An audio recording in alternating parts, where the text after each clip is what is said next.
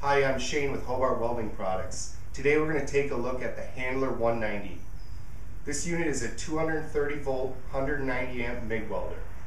With the 7 tap settings in the front, allows you to weld up to 5/16 steel with enough control to go down to 24 gauge steel. Features a 10-foot MIG gun and also includes your regulator and a 5-foot gas hose. The greatest feature of this machine is that it's spool gun ready. Let's take a look inside and I'll show you. Looking inside the Handler 190, you'll notice the quick change drive roll along with the quick release tension for easy changeovers. It also has the large 8-inch spool adapter. You can also run the small 2-pound spools with this unit. And if you look here, like I was mentioning, this machine is spool gun ready. What that means is when you're in the MIG mode, you are now controlling the drive system within the machine. When you switch over to the spool gun mode, you are now controlling the drive motor on the spool gun. So let's hook up spool gun and start welding.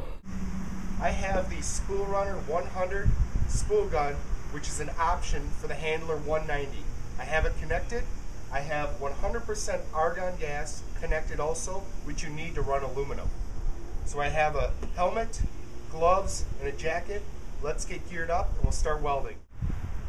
When welding aluminum, it's very important to make sure that your area is prepped. I'm using a stainless steel brush to clean up this area on this boat lift. It's been in the water, so it has some corrosion on it, so getting this nice and brushed clean is going to be very important for a good weld. We got a little bit of wind today, so I don't think it'll be a problem. I think our shielding gas will stay put. So let's go ahead and weld up this 3/16 aluminum.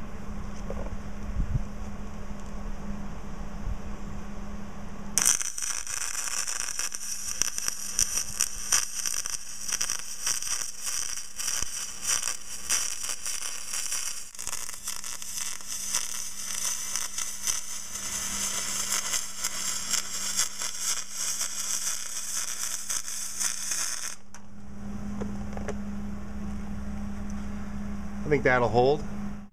So that was your look at the Handler 190 and the SpoolRunner 100 spool gun.